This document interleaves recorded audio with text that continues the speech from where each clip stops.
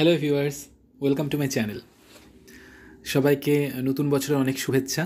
তোমাদের সবার নতুন বছর খুব ভালো কাটুক, প্রত্যেকটা দিন আনন্দমুখর হয়ে উঠুক, তোমাদের জীবনে অনেক সুখ শান্তি সমৃদ্ধি আসুক, এই শুভেচ্ছা জানাই।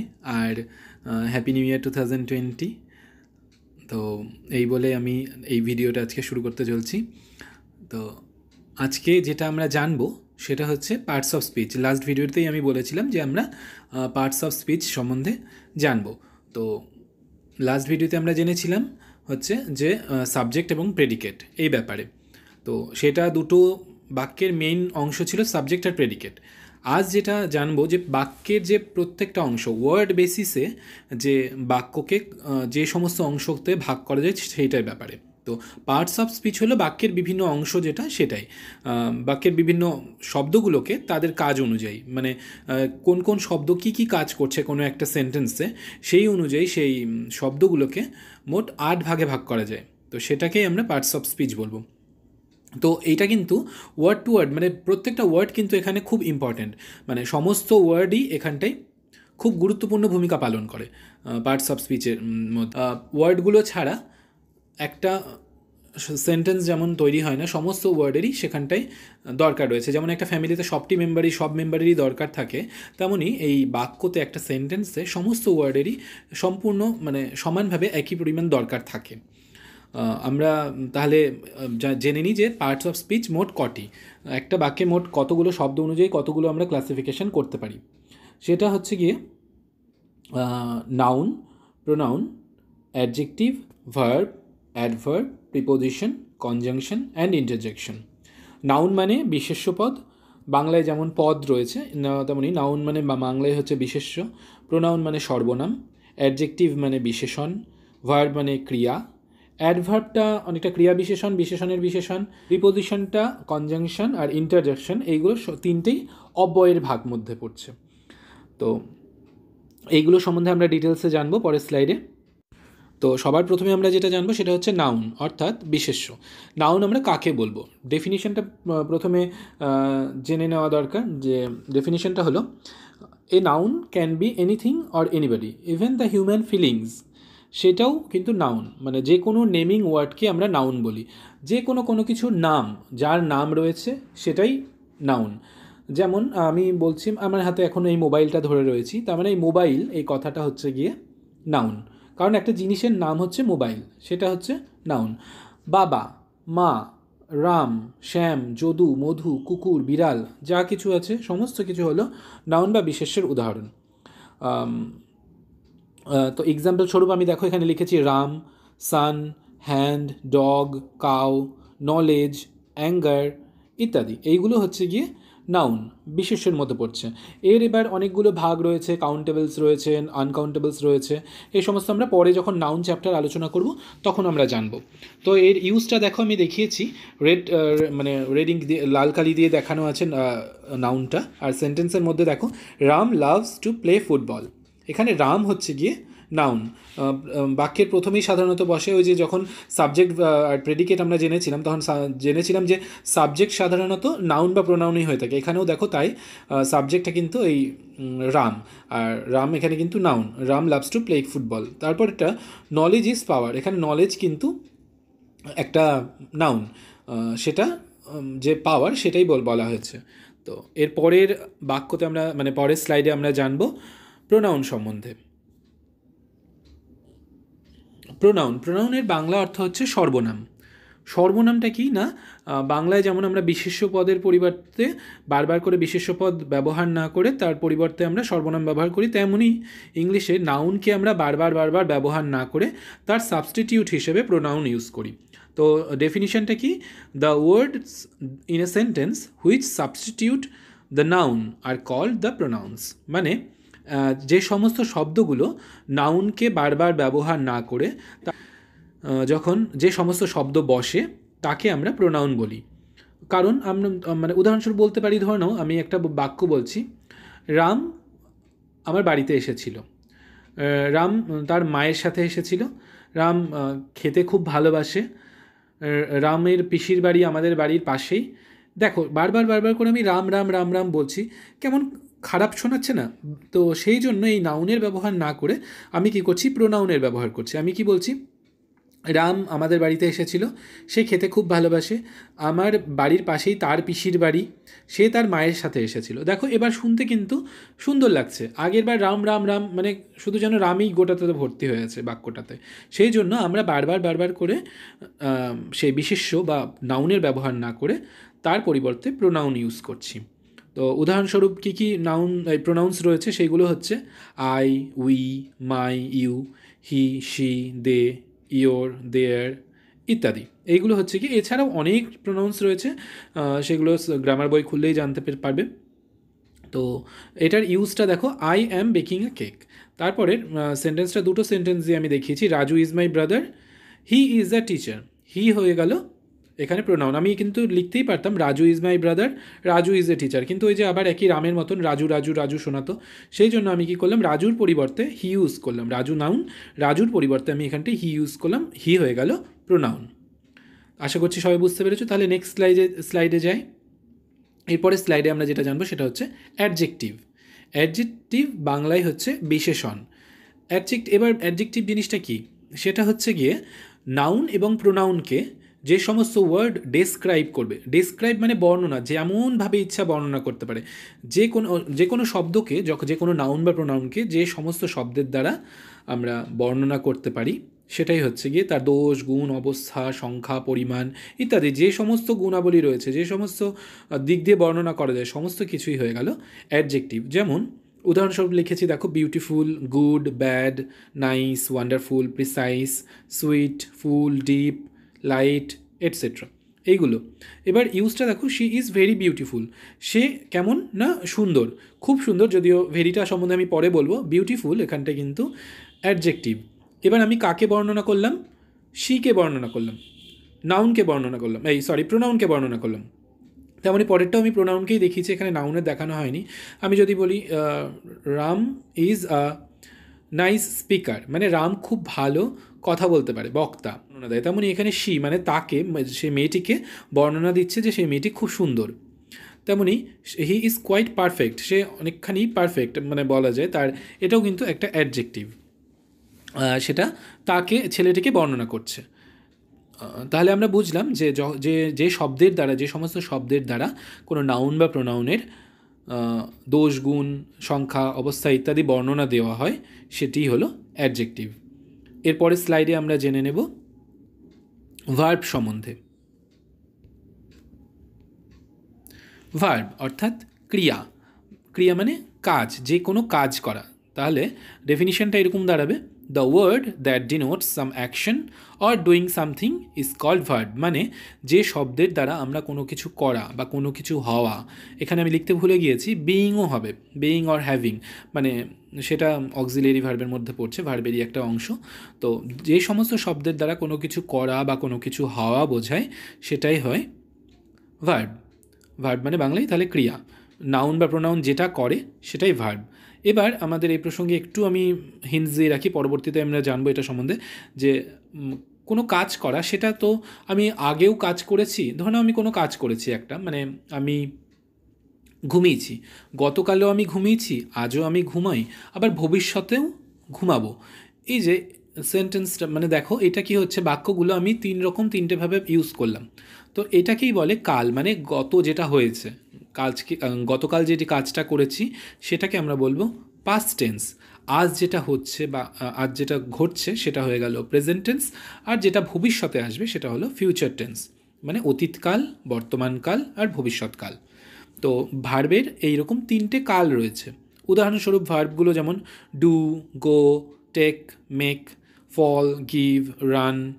তারপরে বি ভার্বের মধ্যে অ্যামিজার, ওয়াজ ওয়্যার, হ্যাভ ভার্বের মধ্যে হ্যাভ, হ্যাজ, হ্যাড, এই সমস্ত রয়েছে। তো আর হচ্ছে গিয়ে মেইনলি ভার্বের দুটো অংশ, সেটা হচ্ছে মেইন ভার্ব আর অক্সিলিয়ারি ভার্ব।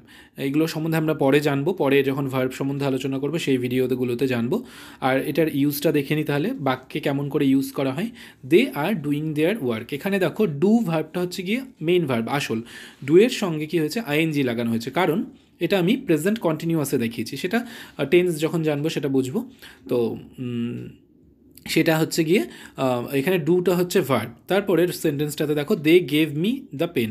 গেভ হচ্ছে গিভ যে ভার্ব, সেই গিভ ভার্বের পাস্ট টেন্স, মানে তারা আমাকে একটা পেন দিয়েছিল। আমি কি করলাম, প্রথমে সাবজেক্টটা বসালাম দে, তারপরেই কিন্তু ভার্ব বসলো, সাবজেক্ট ভার্ব অবজেক্ট, এইভাবে কিন্তু ইংলিশে একটা বাক্য তৈরি হয়। তো সেখানটায় প্রথমে দে বসালাম, তারপরে আমি ভার্বটা দিলাম, ভার্বের পাস্ট টেন্স করলাম gave, গিভের past tense gave me the pen, এটা মিটা হয়ে গেল অবজেক্ট, আর দ্য পেনও অবজেক্ট। এবার সেকেন্ডারি অবজেক্ট, প্রাইমারি অবজেক্ট রয়েছে, সেগুলো আমরা পরে বুঝবো। তাহলে আমরা ভার্ব আশা করছি সামান্য হলেও কিছুটা আইডিয়া পেলাম যে যে শব্দের দ্বারা আমরা কোনো কিছু করা বা কোনো কিছু হওয়া বোঝায়, সেটাই ভার্ব। নেক্সট স্লাইডে আমরা জানবো অ্যাডভার্ব সম্বন্ধে। অ্যাডভার্ব হচ্ছে গিয়ে অনেকটা অ্যাডজেক্টিভের মতনই, মানে কি অ্যাডজেক্টিভ যেমন কি করছিল, নাউন আর প্রোনাউনকে ডেসক্রাইব করছিল, অ্যাডভার্ব কিন্তু কি করে, অ্যাডভার্ব অ্যাডজেক্টিভকে এবং ভার্বকে ডেসক্রাইব করে। এমনকি অনেক সময় কি করে, অ্যাডভার্ব অ্যাডভার্বকেও ডেসক্রাইব করে। তো সাধারণত বিশেষণ ক্রিয়া এবং ক্রিয়া, বিশেষণ এবং ক্রিয়াপদ যেটা, সেই দুটো পদের তাদের বিভিন্ন রকম মাত্রা, যেমন সময় বা ধরন, এই সমস্ত কিছুর বর্ণনা দেয়। মানে সহজ কথায় বলতে গেলে এটা হচ্ছে গিয়ে ভার্ব, অ্যাডভার্ব আর অ্যাডজেক্টিভের অ্যাডজেক্টিভ বলা যায়। অ্যাডজেক্টিভ যেমন নাউন প্রোনাউনের বর্ণনা দিচ্ছিল, তেমনি এটা অ্যাডজেক্টিভ ভার্ব এবং অ্যাডভার্ব নিজেকেও বর্ণনা করে, সেটাই হয়ে গেল অ্যাডভার্ব। উদাহরণস্বরূপ ভেরি রয়েছে, এগো রয়েছে, slowly, clearly, badly, today, once, এই সমস্ত হচ্ছে গিয়ে অ্যাডভার্বের মধ্যে পড়ে। তবে আমাদের এক্ষেত্রে একটু বুঝতে সুবিধা হয় কোনো সেন্টেন্সে কীভাবে, যে সাধারণত অ্যাডভার্বগুলো লাস্টে এল ওয়াই লাগানো থাকে, যেমন স্লোলি, কোয়াইটলি, পিসফুলি, এইগুলো হচ্ছে গিয়ে অ্যাডভার্বস, সাধারণত শেষে এল ওয়াই দিয়ে শেষ হয় ওয়ার্ডগুলো, সেগুলোই অ্যাডভার্ব হয়। আমি এখানটা উদাহরণটা দিতে ভুলে গেছি, যেমন the thief entered the house still দিলি, এইটা একটা অ্যাডভার্বের উদাহরণ। এই যে স্টিল দিলি মানে চুপি সারে, লুকিয়ে লুকিয়ে ধীরে ধীরে ঢুকেছে। বা হি স্পিক্স কোয়াইটলি, এই কোয়াইটলিটা হয়ে গেল অ্যাডভার্ব। এইরকম অনেক উদাহরণ রয়েছে। তো অ্যাডভার্ব বলতে আমরা তাহলে বুঝতে পারলাম যে যে শব্দের মাধ্যমে অ্যাডজেক্টিভ, ভার্ব এবং এমনকি অ্যাডভার্বেরও ডেসক্রিপশন দেওয়া হয়, সেই সমস্ত শব্দই হয়ে গেল অ্যাডভার্ব। এবার আমরা জানবো প্রিপোজিশন সম্বন্ধে। প্রিপোজিশন হচ্ছে গিয়ে অব্যয়। আমরা বাংলাতে যেমন অব্যয় পদ পড়েছি, বিশেষ্য, বিশেষণ, সর্বনাম, অব্যয় আর ক্রিয়া, ওই অব্যয়। অব্যয় যেমন অনেকগুলো ভাগ ছিল, তেমনই আমরা কিন্তু এখানেও ইংলিশ গ্রামারেও পার্টস অফ স্পিচের মধ্যেও অব্যয়ের অনেকগুলো ভাগ দেখতে পাবো, প্রিপোজিশন, কনজাংশন এবং ইন্টারজেকশন।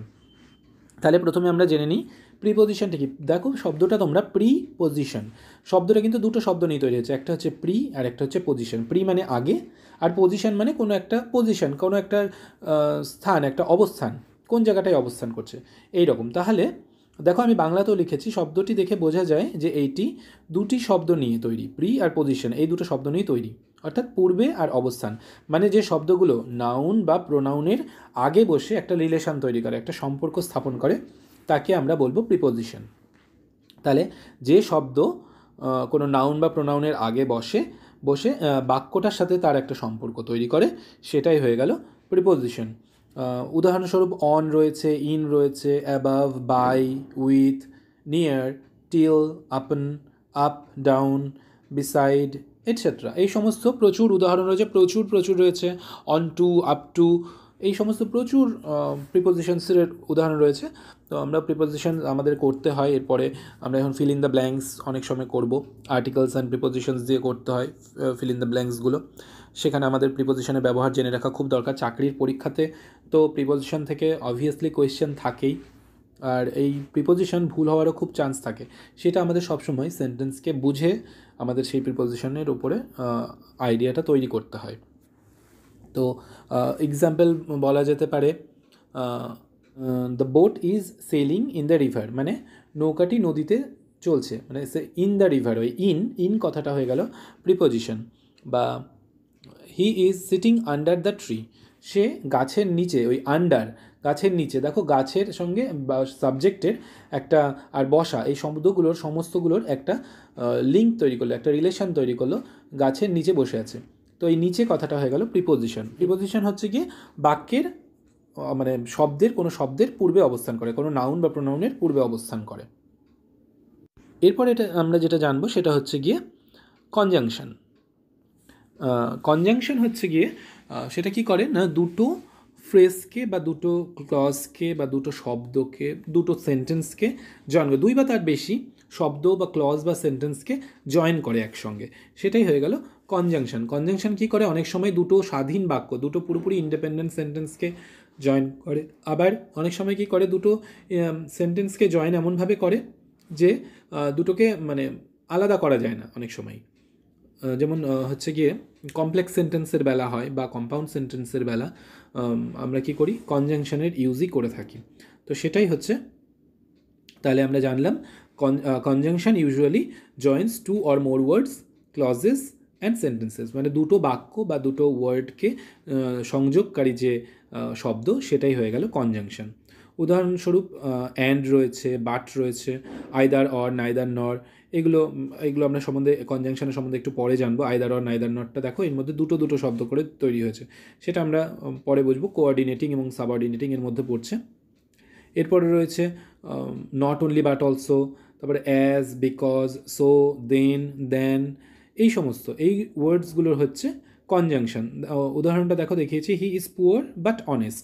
এখানে বাট দিয়ে আমি দুটো বাক্যকে জয়েন করলাম, যে সে গরিব হতে পারে কিন্তু সে সৎ।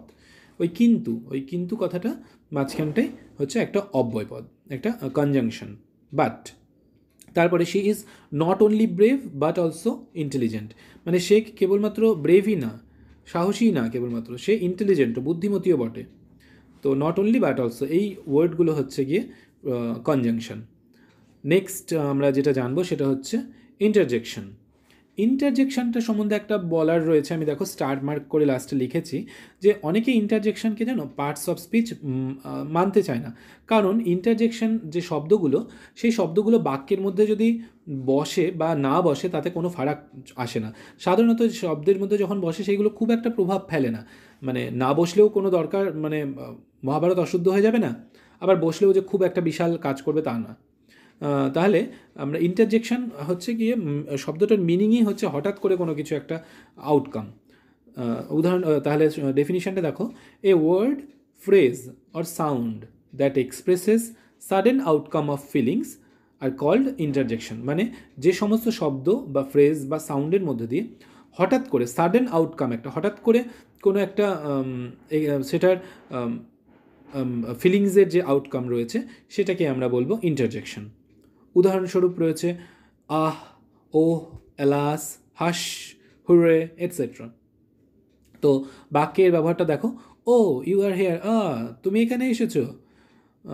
তারপরে দেখো, alas, Kalam sir is no more within us, high, Kalam sir আমাদের মধ্যে নেই, হাই কথাটা, এগুলো হচ্ছে গিয়ে ইন্টারজেকশনের মধ্যে পড়ছে।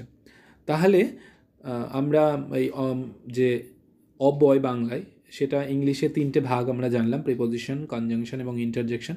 এছাড়াও আমরা টোটাল যে পার্টস অফ স্পিচ সেটা সম্বন্ধেও একটা সামান্য আইডিয়া, একটা যে কী কী পার্টস অফ স্পিচ রয়েছে, যেমন noun, pronoun, adjective, verb, adverb, preposition, conjunction এবং ইন্টারজেকশন। এবার এগুলোর ডেফিনিশনটা সম্বন্ধে একটু জানলাম, তাদের উদাহরণগুলো জানলাম।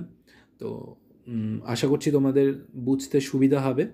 তোমরা এরকম কোনো সেন্টেন্স নিয়ে, ধরে নাও যে কোনো একটা টেক্সট বুক বের করে সেইখানকার কোনো একটা সেন্টেন্স বের করে সেখান থেকে তোমরা মার্ক করতে পারো যে কোন শব্দটা কোন পার্টস অফ স্পিচ হচ্ছে, সেইটা তোমাদের ভবিষ্যতে খুব মানে কাজে দেবে।